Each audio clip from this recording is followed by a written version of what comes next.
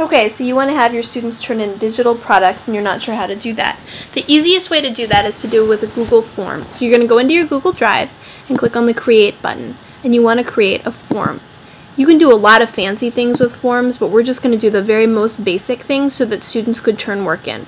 So you don't even have to choose a theme. You can make it look like whatever you want. I'm just going to choose the default, and I'm going to call it Project Turn In Form. So I know what it is, and say OK. Okay, so the only information that I would want from my students is their name and what period I have them, and then the link to their project. So I'm going to need to create 4 questions. Here's the title of my form, and I could put for thing link project if I want to. Okay, so I've got some options. My first question is I want to know their names, and for my own peace of mind I want to have last name first. So I'm going to put last name. Because kids are terrible at reading directions, I always put example, press, which is my last name. And then we want this just to be text. So you have all of these options. Don't worry about them too much because right now we're just going simple. We just want text. They're going to type their answer in, so it'll be short. This is required. We want it from them. And I'm going to say done. Then I'm going to add for their first name. Example, my first name is Sarah. And that's also required question. Then the other information I want from them is what period I have them so that I can sort my form by period. So I'm going to add an item, and I can say what period do you have English? And they could type it in, but so that they don't mess it up or type it away, I don't want to see it, I'm actually going to give them choose from a list. So they're only going to get to choose one answer, and so my options, the periods that I teach, say I teach periods 1 through 4. So here's period 1, here's period 2, here's period 3, I can type whatever I want here, and here's period 4. So here's the 4 periods of English I teach, and I'm going to say this is a required question, and I'm going to say done. And you'll see that this makes a drop-down menu that they're going to get to choose from. So instead of typing anything they want, they choose the period. And then the last thing that I need is the link to their thing link. So I'm just going to say add item, and this is going to be text because they have to paste it in, and I'll say paste the address to your thing link project here. And I'm going to put, just because sometimes they're silly, make sure you copy the whole thing. And it's going to be text, they'll paste it in, and that's also a required question. That's all the information that I need from my students, and so now I'm ready to go. And again, there's all sorts of fancy things you can do. We're just going to make it be basic. So now I'm ready to share this form with my students. So I'm going to click this blue send form button, and it gives me a link to share, so that I can just send this to my students via School Loop, via email, or I'll show you an even easier way to do it. If you do have an email list of your students, you could also paste in a student list here, but the easiest way to do it is just to take this link, to copy it, and then to send that to your students somehow.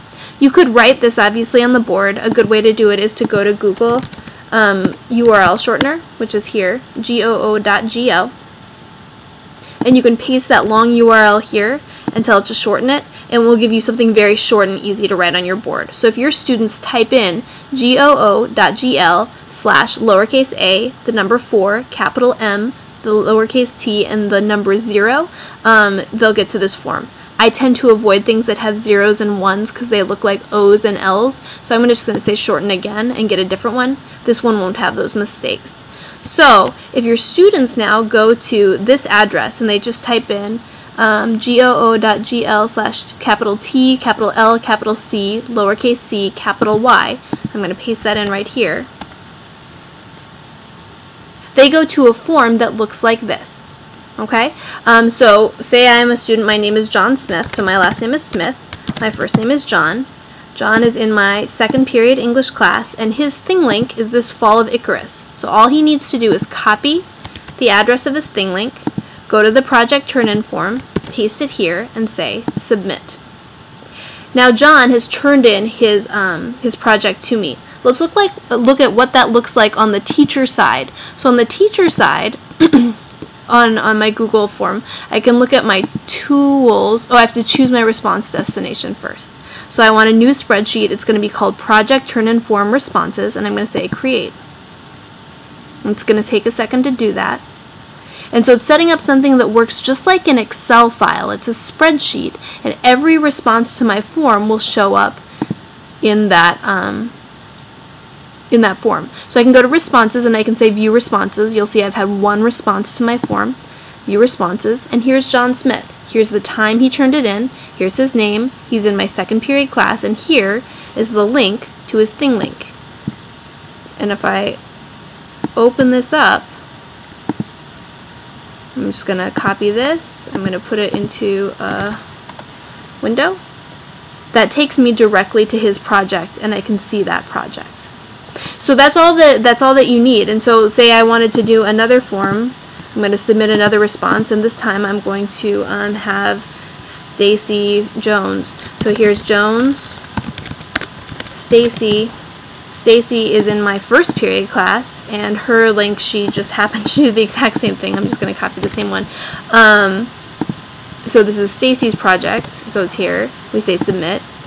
And now we'll see that my responses are updated in real time, and here's Stacy Jones with her link to her project. And so eventually you would have all of your students on here, and it's really easy to just click through and see each one of those things that they've turned in.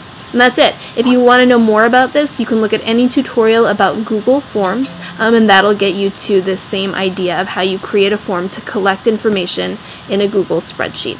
Good luck.